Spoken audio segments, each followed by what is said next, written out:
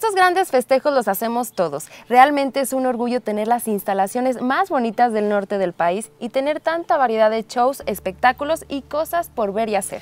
Pero lo más importante es quiénes hacen esta feria divertida y sana. Los más importantes, ustedes, familias duranguenses que aportan la calidez, la alegría, la unión y quienes van llevando mensajes de armonía al mundo entero. Desde luego, podríamos tener la mejor feria en instalaciones, pero sin quienes les den el toque y el ambiente no tendría sentido. Así que mil gracias por aportar lo más importante a esta feria, su presencia, su ánimo y toda su alegría. Y hablas de valores y de actitudes sumamente importantes en la vida. Por ello, vamos a cerrar este programa de la mejor manera, invitando a nuestra amiga y colaboradora Carmen Álvarez del Castillo a presentarnos su sección de principio a fin.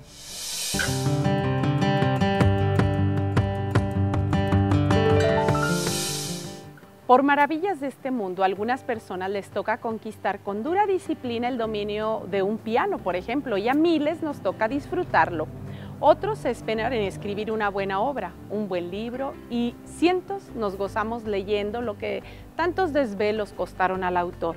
Y no se diga de los artistas y pintores, escondido entre colores y pinceles, mensajes de la naturaleza, de la humanidad, del mundo. Así le pasó a un extraordinario pintor muy famoso que inauguró su último cuadro de expresión religiosa. Sus amigos, admiradores, periodistas, fotógrafos estaban ahí para anunciar y ser testigos de la inspiración del pintor. La sábana cayó al suelo y un precioso Jesucristo estaba en pie. Los ojos parecían con vida, el tono de la piel reflejaba la calidez, todo el cuadro era una bella expresión humana. Jesús, de pie, junto a una puerta con su delicada mano tocaba suavemente. Los aplausos y elogios se escucharon en la sala.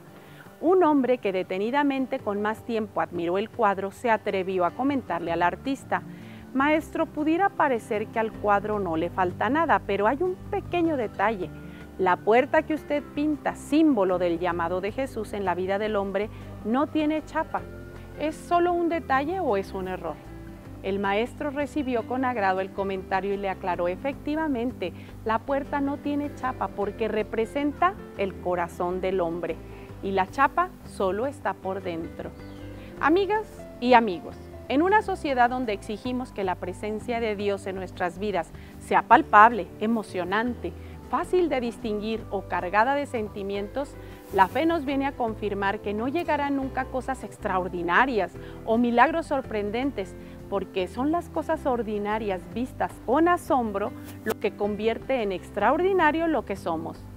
Dios llama a tu puerta todos los días dándote salud, amor a través de tu familia, una hermosa mañana o un bello atardecer. ¿No lo notaste? ¿Vives distraído? No te preocupes, es muy probable que mañana quiera volverte a sorprender regalándote un nuevo día.